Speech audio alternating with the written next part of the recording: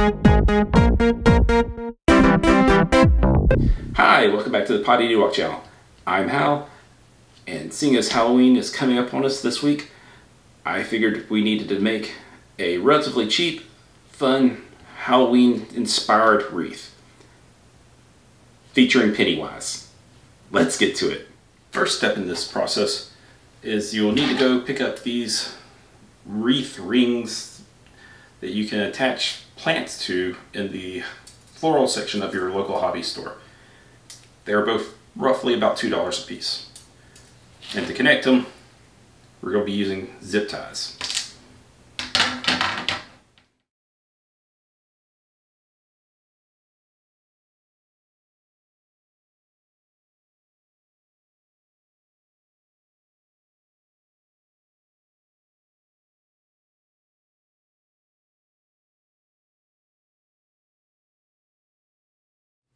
Alright, once you have your center ring in place, the zip ties will, it may come out even if you're a little bit better at tightening them down evenly.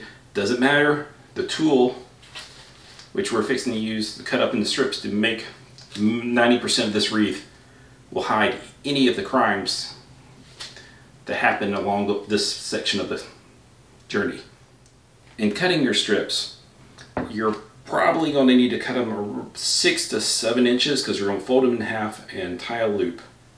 And then from that point, wrap it around each of these little bars in alternating patterns to form the collar and hair of Pennywise. What follows is a brief construction montage.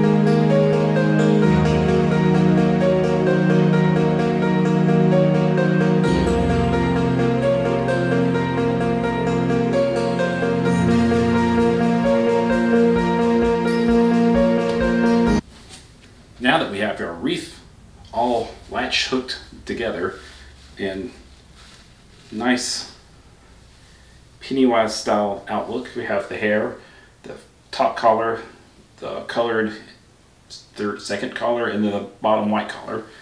Now once that's complete, we move on to making the face. I just printed out a picture of Pennywise's face I found online. This one I figured was suitably creepy enough to go on my front door at the house. Piece of foam core board. Find out the flattest edge you can find, and take some Mod Podge and basically spread out and gluing this part down to the foam core.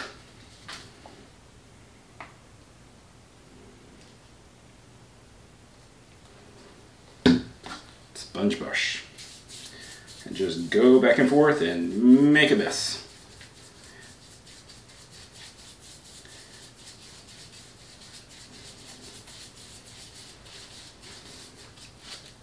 And lay out your head in the glued section. And kind of smush it down from one end to the other. Make sure you get most of the air bubbles out. I think I did a good job there.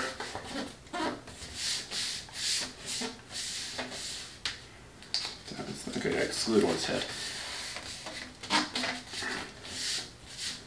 And then top coat it with some more Mod Podge.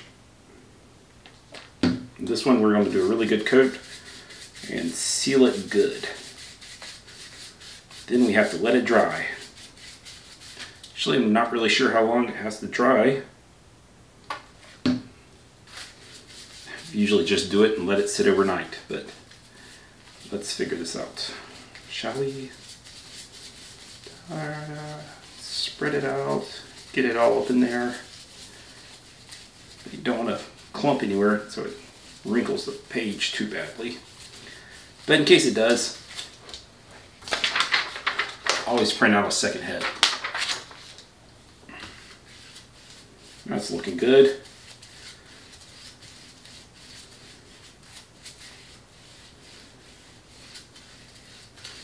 Alright, close your Mod Podge and let's let this dry.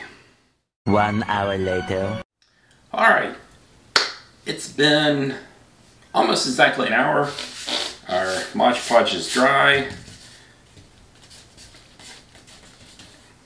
Now the fun part, cutting out Pennywise's face. I'm using just an X-Acto knife with the blade and carefully cut around the outside of his face, and try not to cut yourself, which I've done many times with these things.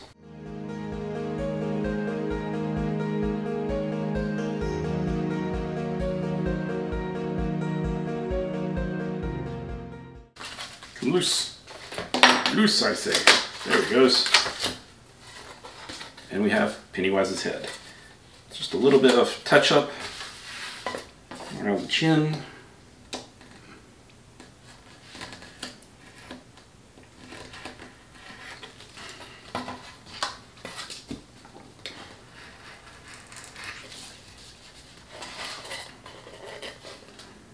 And you can feel a spot where the glue did not adhere, so recover our knife so we don't cut ourselves accidentally, and breaking back out the Mod Podge to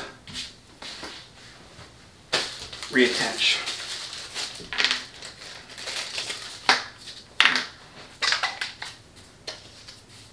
Make sure that's the only spot. And give it a little dab. Take a brush and just spread it on up in there. And lay it down.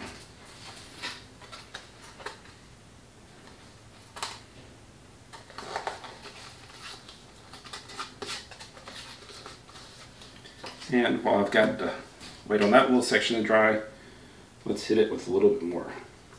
This is matte. You can get glossy. I'm not sure which would be better for Pennywise here.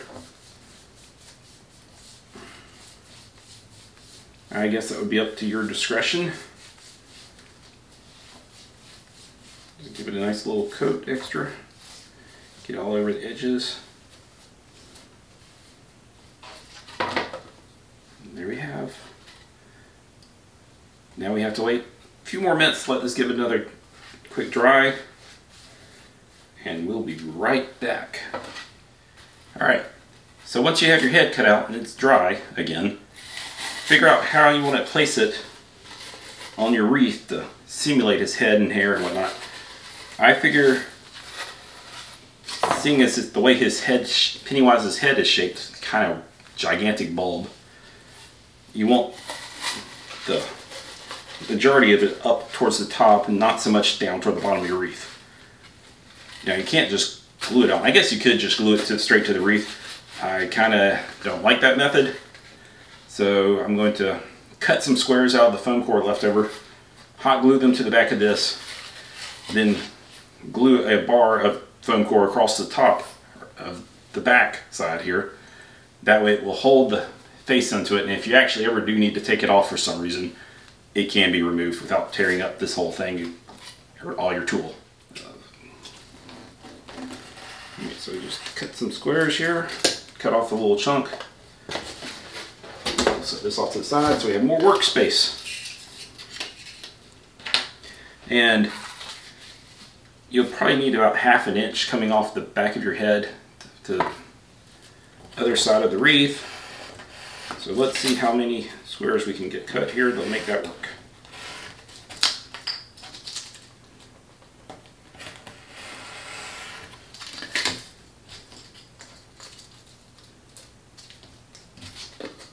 So give it a good 3, maybe. This is what, 1/4 inch foam core. So hot hot glue gun, which has been turned on since I've started filming again, and just squirt some on. Squeeze it together. And then rinse and repeat. It doesn't have to look pretty because nobody else will see it. Only you. And straighten out your tool because this stuff just crinkles all over the place. I couldn't imagine having to wear this. I figure you want the probably down here towards the bottom of the face. Give it our best shot here. Glob of glue. And squeeze it on. And this should give us the desired result.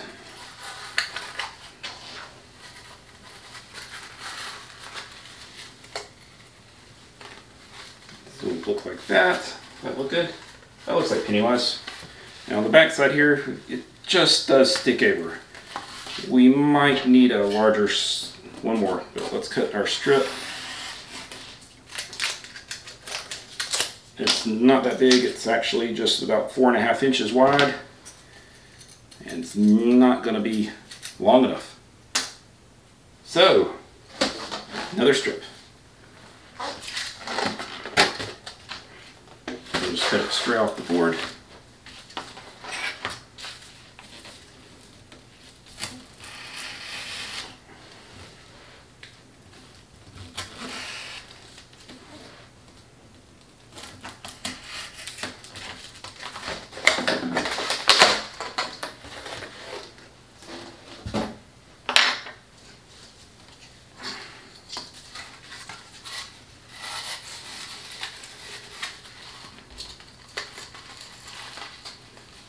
Yep, that's gonna give us a nice little brace across the back to hold the head on.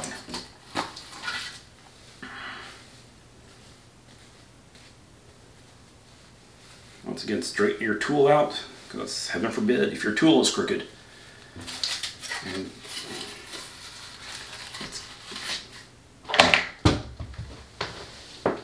drop your hot glue gun.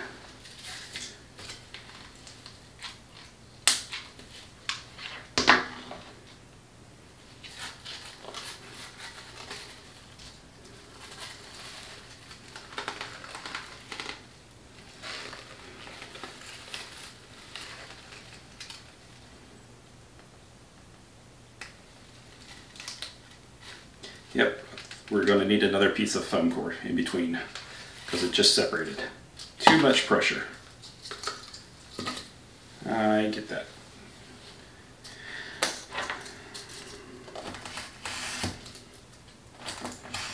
Let's add 2 more just to be on the safe side because it doesn't need pressure that much. Because there's foam core weighs nothing.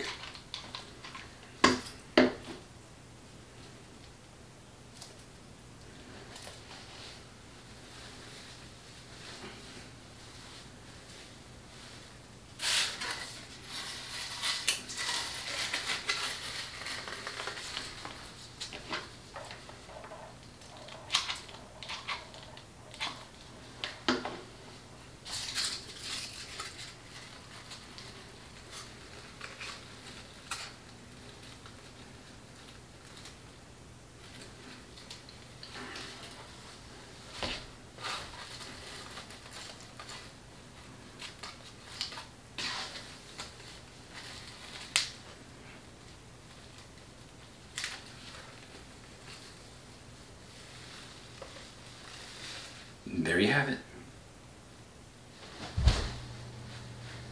Happy Halloween!